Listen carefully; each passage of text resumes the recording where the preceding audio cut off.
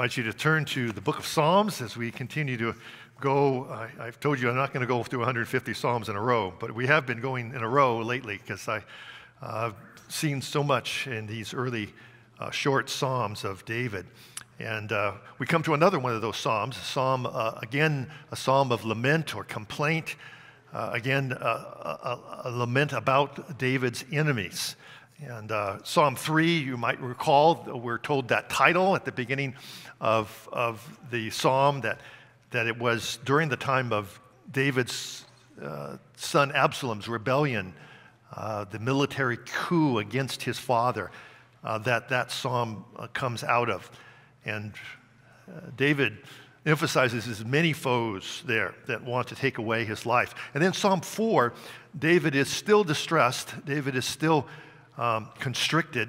We see that word constricted again by his foes, who this time want to take away his reputation. And he was being falsely accused. And that the focus of Psalm 4 was upon that as it is given. And then now Psalm 5, David goes to greater depth and into greater detail about his many enemies as he cries out to the Lord. And the song begins with David's groaning. It ends with rejoicing. The psalm begins with a prayer for himself. It ends with a prayer for God's people, for God's church. In fact, the whole psalm is a prayer. And this is the first psalm that is like that the whole thing is a prayer. There's no pauses for wisdom statements. All is said to God. And Psalm 5 also is another morning prayer. You'll notice that the time is given of morning as opposed to evening. Remember, we saw that in Psalm 3. It was a morning prayer. And then in Psalm 4, an evening prayer. And now Psalm 5, back to a morning prayer again. This psalm was used in the temple worship, the daily temple worship, when Jesus went into the temple. It was Psalm 5 that was read on a daily basis. Psalm 5 has these 5 verses. There are 5 sections to it. Each of them makes a significant point in his seeking after God and being steady in his Lord when evil is all around him. And so hear the word of the Lord. This is the word of the Lord from Psalm 5. Give ear to my words, O Lord. Consider my sighing. Listen to my cry for help, my King and my God. For to you I pray. Morning by morning, O Lord, you hear my voice. Morning by morning, I lay my requests before you and wait in expectation. You are not a God who takes pleasure in evil. With you, the wicked cannot dwell. The arrogant cannot stand in your presence. You hate all who do wrong. You destroy those who tell lies. Bloodthirsty and deceitful men the Lord abhors. But I, by your great mercy, will come into your house. In reverence, I will bow down toward your holy temple. Lead me, O Lord, in your righteousness because of my enemies. Make straight your way before me. Not a word from their mouth can be trusted. Their heart is filled with destruction. Their throat is an open grave. With their tongue they speak deceit. Declare them guilty, O God. Let their intrigues be their downfall. Banish them for their many sins, for they have rebelled against you. But let all who rejoice, take refuge in you, be glad. Let them ever sing for joy. Spread your protection over them, that those who love your name may rejoice in you. For surely, O Lord, you bless the righteous. You surround them with favor as with a shield. So ends the reading of God's word. Let's pray together. Lord, we do thank you and give you praise that you have given us this word, this prayer for this time. We ask that you would now, by your Spirit, work. We ask by your Spirit that you would have your people hear your word and listen to your voice through your word, wherever they are. And Lord, we ask that you now help us as we are surrounded by evil. May we take from this what you want us to have. And we ask it in Jesus' name. Amen. If you've ever been a victim of a crime, or you've ever been bullied at school, or you've ever been abused at home, or you've ever watched the news after a terrorist attack or a school shooting, then you know what David felt when he wrote Psalm 5. For ever since Adam's fatal choice, evil is not only here around us every day, but at times it can draw in close around us. At times it can overwhelm us of the evil that is in the world. And it was overwhelming David when he wrote this psalm. How are we today, where we live, to respond to evil? Well, I believe Psalm 5 tells us how to do that. I think it's written by the Spirit of God for that very purpose. I picked up a little book this week called More Psalms for All Seasons. Back in 1975, a guy by the name of David Hubbard, who is the president of Fuller Seminary in the good old days of Fuller there. He is an Old Testament professor as well, and he found what I found in this psalm. It touched my heart. He says, our attitudes are mixed as we watch the wickedness around us. A fear of being hurt, a desire to retaliate, a temptation to imitate. At different times and in various situations, these attitudes churn within us. When opposition heats up, when ungodly people seem to be gaining ground, when wickedness looks like it's a winner, the psalmist's advice in Psalm 5 is what we need. David was face to face with evil men. We're told about them all the way through the psalm. They are arrogant, they are deceitful, they are bloodthirsty men. They cannot be trusted. Their heart is filled with ways of destroying the kingdom of God. And what are we supposed to do when we confront such evil? What are we supposed to do when we encounter such men? You know, I watched, I'm a sucker for a good Western. And since there are not too many good Westerns, I'm fooled every time.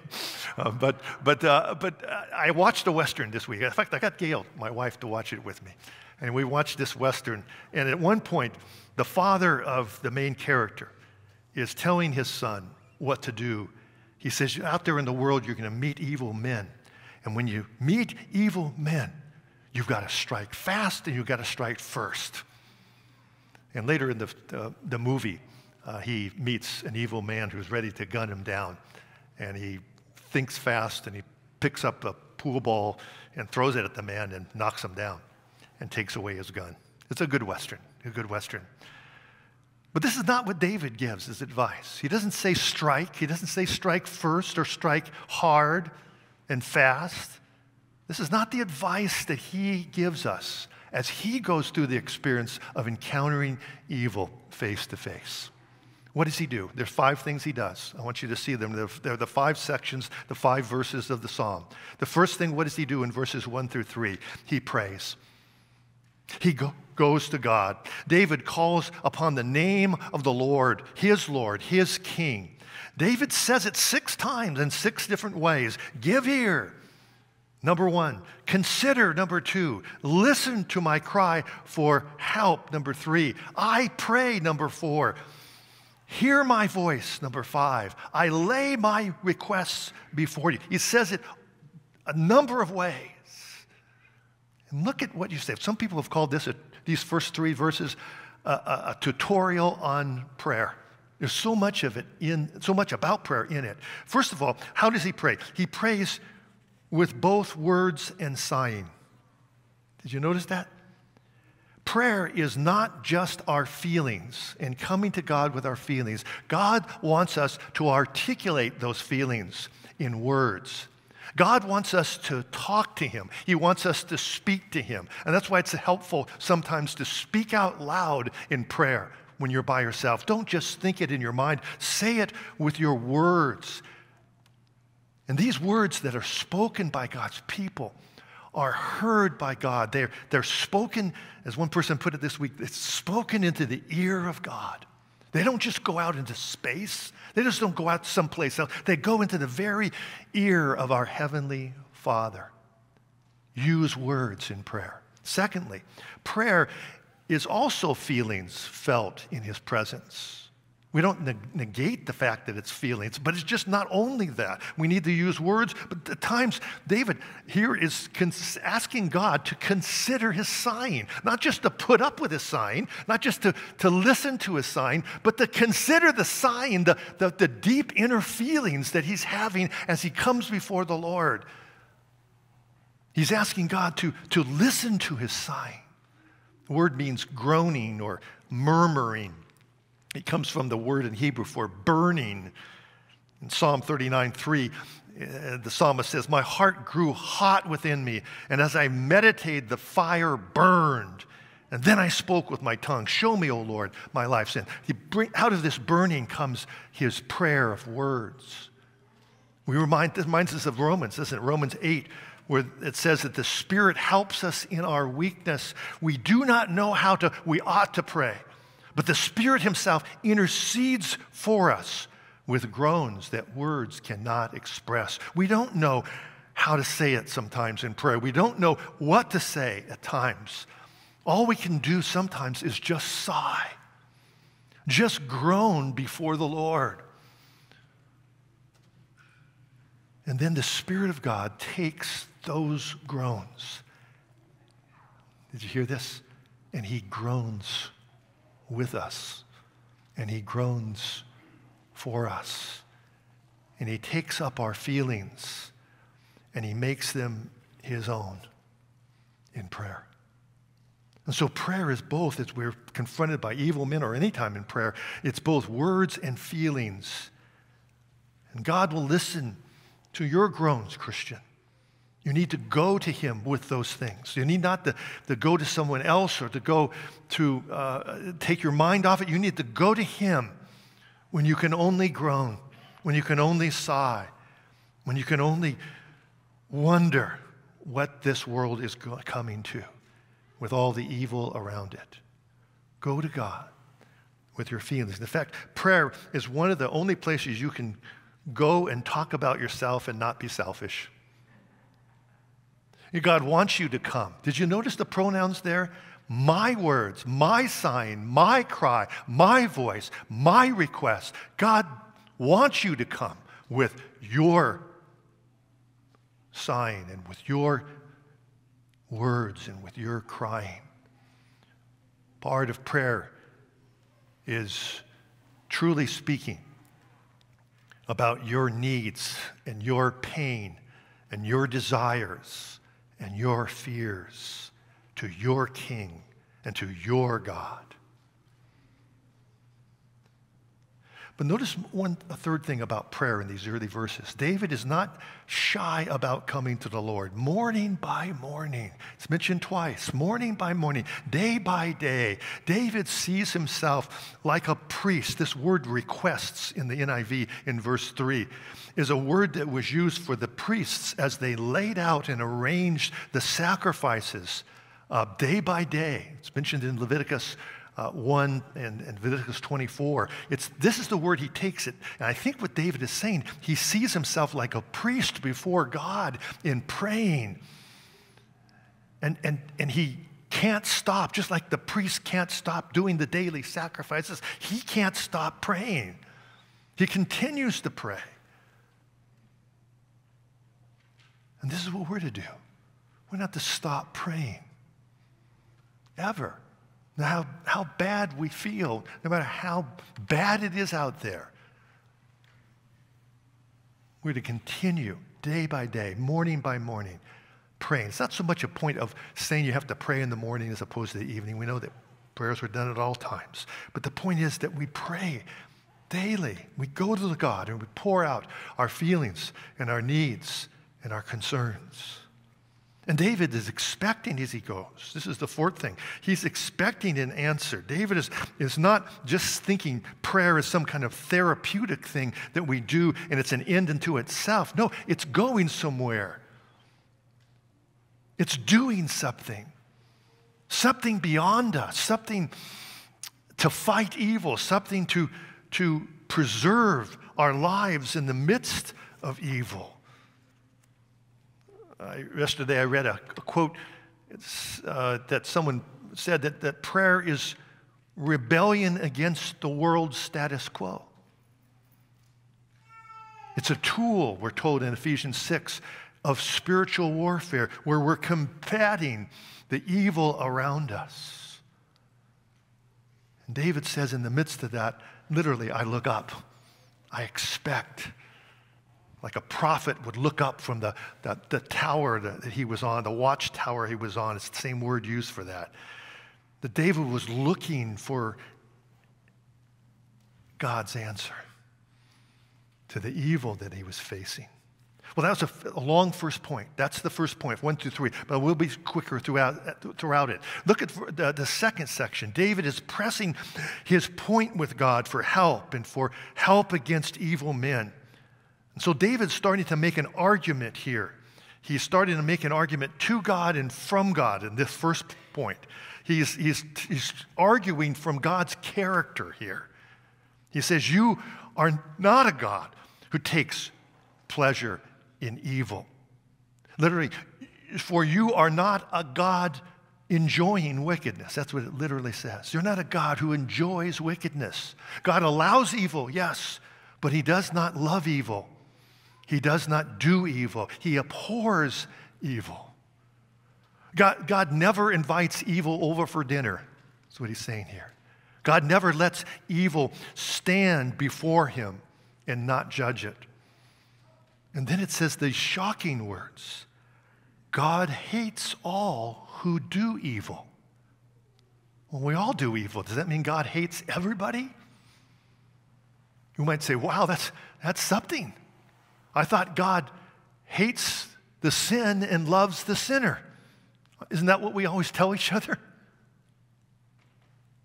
But here, God says he hates both the sin and the sinner. Before you respond to that, remember that God's hatred of sin and the sinner is not like our hatred of sin and the sinner. God's hatred is a holy hatred. Our hatred has got all kinds of impurities in it. All kinds of sins mixed up, mixed motives, bad motives, are all mixed up in our hatred of evil. But God's hatred is a perfect hatred. Can you imagine that? A justified hatred. God hates both the sin and the sinner. I remember years ago someone saying to me, if God just hated the sin and not the sinner, then why doesn't he send the sin to hell? Why does he send the sinner to hell? You see, they're connected, aren't they? And this should shock us. It should shock us into seeing that there is no way ever to stand before God as a sinner by yourself, in your own righteousness, in your own self. Unless we have an advocate, unless we have an atonement made, unless we have Jesus. That's the only way we can stand before the Lord. But look at what this doesn't say. God hates the sin and the sinner. It doesn't say that God only hates the sin and the sinner. God also loves sinners, we're told in Scripture. God is this, and he's more than this. God can love those he hates. God reaches out to those who will never reach out to him. God loves the unlovable. God loves the despicable. God loves whom he abhors. And if you think, this is kind of schizophrenic, this is kind of strange, this is the scripture. This is what God tells us, that God loves who he hates in order to save who he loves. God loves who he hates enough to become one of us in Jesus. God loves sin and sinners enough to become sin for us in Jesus, to hang on a cross for us. And so the enemies become God's friends. And David is using this point, not about God's love here, but about God's hatred of sin, to plead with God to help him against evil in his life. One person put it this way: what holy, praiseworthy hatred this is of God's. Do you not pray? You do not pray to a bland blob.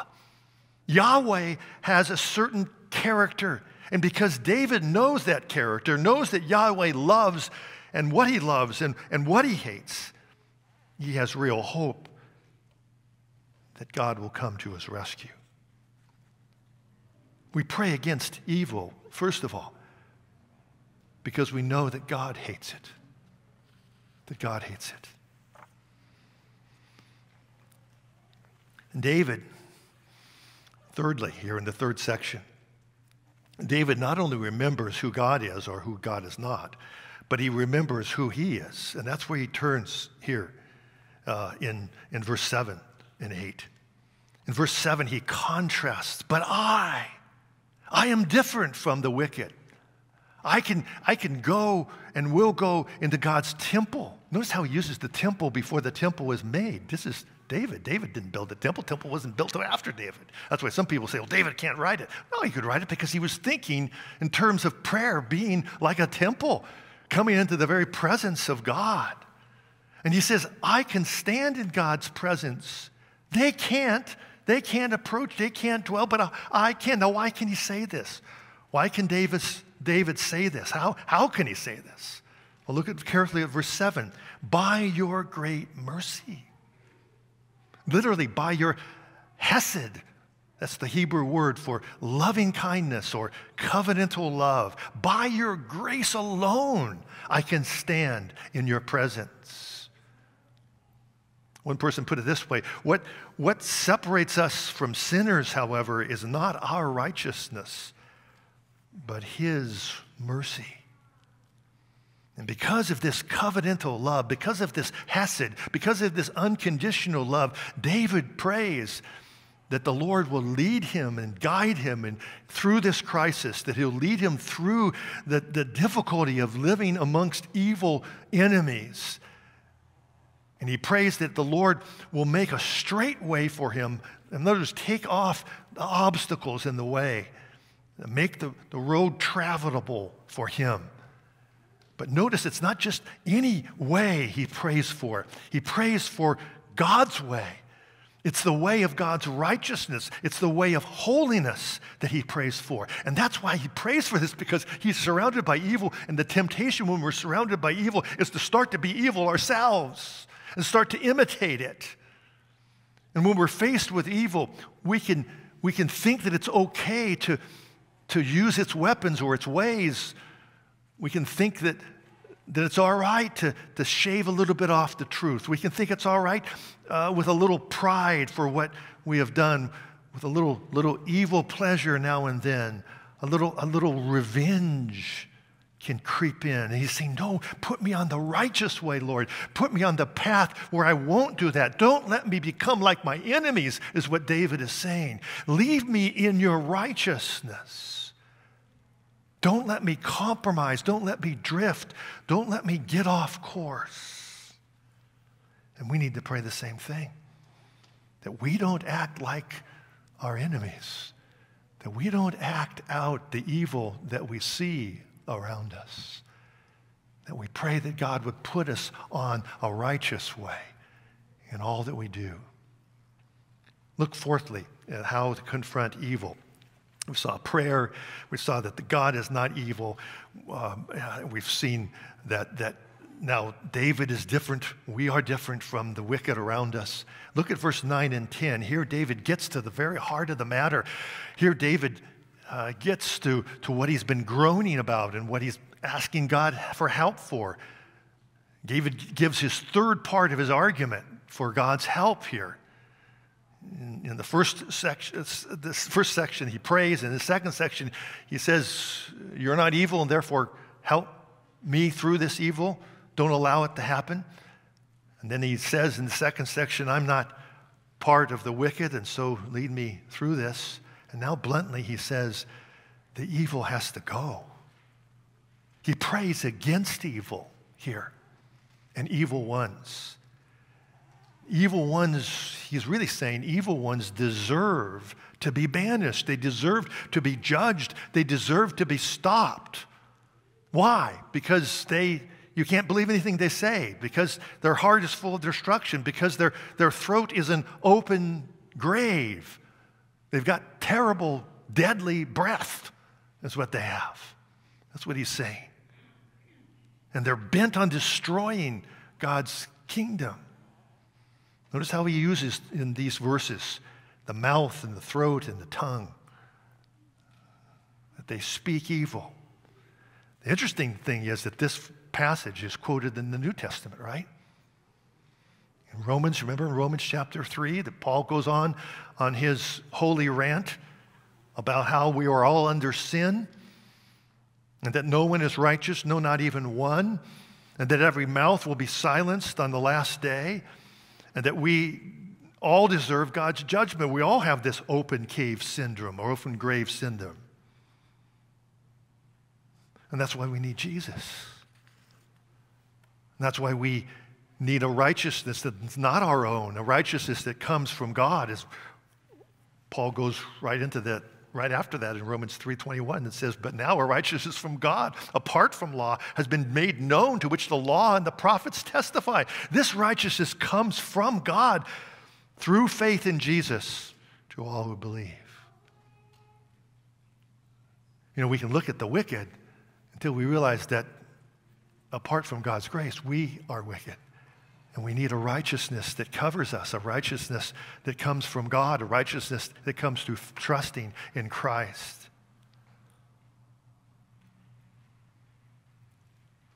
But why isn't David praying for this righteousness? Why isn't David praying for why is he not praying for his enemies? Aren't we told to pray for our enemies?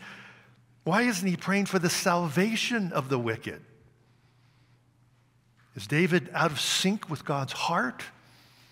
Is David just Old Testament and kind of immaturity on his part? We have to get to the New Testament to get to the good stuff. The bigger question is, can we ever pray a prayer like verse 10 and 11? We're told by Jesus to bless our enemies, right? To pray for those who persecute us. We're to love even our enemies. How does this fit with that? And some have gone the way of saying, well, this doesn't fit, and just leave it out. These imprecatory cursings that we find in 25% of the 150 Psalms, you'll find some type of cursing of the wicked. 25%. 37, I counted it, 37 Psalms speak like this of the wicked and praying against the wicked. How does that fit with the ethics of our Lord? Well, I would say we can't throw it out. It's God's Word. All Scripture is God-breathed. Not just the Scripture that we can understand perfectly. Not just the Scripture that makes us feel good. But all Scripture is God-breathed. All Scripture is profitable in some way. And here's what the Lord has led me. And consider this, Christian. We pray for anyone and everyone to be saved. That's the New Testament ethic. That's the heart of God. Even though we don't know who will be saved. We pray for everyone to be saved because everyone, from our perspective, could be elect, right? But we know that not everyone is elect. We know that there are people who are never going to believe. And that's why we pray against evil. For that very same reason, because we just don't know who God is going to save and who God is not going to save. Let me give you a word that we don't usually talk about, but it's talked about in some Reformed circles, the word reprobate. Have you heard that word before? A reprobate. A reprobate is a person who will never come to Christ. A reprobate is a person who was lost and always will be lost. No matter how many times they hear the gospel, they will never believe. Now, we don't know who reprobates are because we don't know who's going to believe, right? But God knows. And this really exists. We don't know. So we pray for God to save everyone that we know. And yet we pray against the reprobate. That he would be declared guilty. That he would be banished from God's sight because of their many sins. Because of his rebellion against a holy God. You see, when you think about it, the banishment of evil has to happen. We've been seeing this in these early Psalms. Has to happen before God's people can be ultimately saved. Judgment's going to have to come before salvation can fully come to us. The judgment day is going to have to happen before the day of liberation comes for us. And that's just the fact of the way God is saving people, of his will. Dale Ralph Davis is perfect on this. I will love him on this when he says, does it make you uneasy to pray like this after verse 10 and 11? But you haven't any choice. For God's people cannot enjoy security and safety unless at some point the enemies are taken out of the way. We may wish prayer could be all courtesy and finesse. If so, we've no business messing with the Psalms. Prayer must often have a hard edge about it because it has to deal with evil. There is a ruggedness about true biblical piety. Why is the psalmist so ecstatic over Yahweh's coming to judge the earth? Because it means that at that time, he will put things right. And only then can the cosmic party begin. I know this is hard, Christians, but I think it's biblical. Paul in 1 Corinthians 22 says, if anyone does not love the Lord, a curse be on him. And then he says, come, Lord Jesus. Come, Lord Jesus. Maranatha. Right after that statement, come, Lord Jesus. Come, save your people. But a curse upon those who will not come, who will not love the Lord. You know, I watched a documentary this week, and we go here, but a documentary about this poor lady, the mother of one of the two boys of the Columbine shooting. Remember that in Colorado? Back in, when was that, in the 80s? And she talks about her experience, very touching. And she says, I remember praying to the Lord when I heard that there was a standoff and that my son was involved and that people were being shot. And I prayed, Lord, take him out of the way. If he's doing this, take him out of the way. Stop his life right now. That's an imprecatory prayer. That's a necessary prayer in an evil world. All right, finally, and more positively, let's move to verse 11 and 12 finally here. But this is the second contrast that David makes. But let all who take refuge in God be glad on the opposite side of this. Those who come to the Lord for salvation have a different destiny. They have a different tone. They sing a different song. They have so much. You and I have so much to be glad about, so much to rejoice in and to sing about. And it's if in this last couple verses, David just gets it finally. David finally realizes that the righteous, it's not just turning, the righteous have all these, they're going to be saved from evil. That's what he gets, I think. It's like a door opens up for David in these last couple verses. And he sees the victory of all God's people, even with evil around him. He sees it. And he's no longer overcome by it. He's no longer overwhelmed by it. He knows it's going to be all right. It's sort of a Romans 8 moment for David here. There's no separation for those who are in Christ Jesus. He knows the lies of the evil will not prevail and that the forces of destruction will be destroyed. And why? Because God's favor is on his people.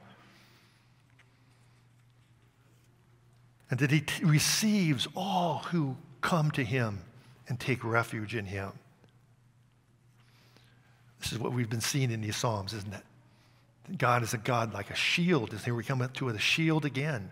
That's a shield around the Christian. In fact, the very last Hebrew word of the Psalm is, you will surround him, all in one word. You will surround him. That's what we're left with at the end. God will surround those who come and flee to him and take refuge in him.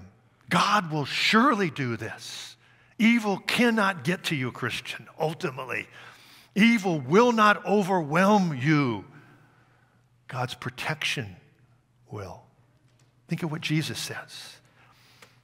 My sheep listen to my voice. I know them and they follow me. I give them eternal life and they shall never perish. No one can snatch them out of my hand. Think of what Jesus said earlier in John. And this is the will of him who sent me, not that I should lose none of all that he has given me, but raise them up on the last day. You will be raised, Christian, on the last day. Think of Paul in Philippians 1:6. He who began a good work in you will carry it on to completion until the day of Christ. Think of Jude 1. To those who have been called, who are loved by God the Father and kept by Jesus Christ. Jesus will keep you, Christian. Or Paul in 1 Corinthians 1. God, Christ, he says, will keep you strong to the end so that you will be blameless on the day of the Lord Jesus Christ. He will do it, it says. Or in 2 Corinthians 1, now it is God who makes both us and you stand firm in Christ. He anointed us, set his seal of ownership on us. He put his spirit in our hearts as a deposit guaranteeing what is to come. It's guaranteed to you, Christian. You will make it to the end through all the evil.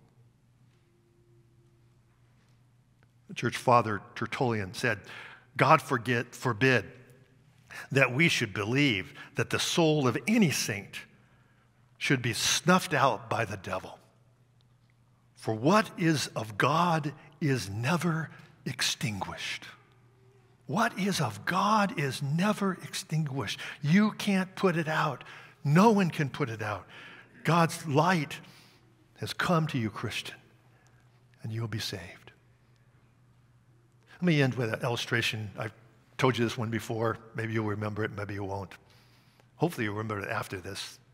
It's a true story about a guy by the name of Frederick Nolan, and he was fleeing from persecution in North Africa, and he was pursued hotly by his persecutors, and he had no place to hide.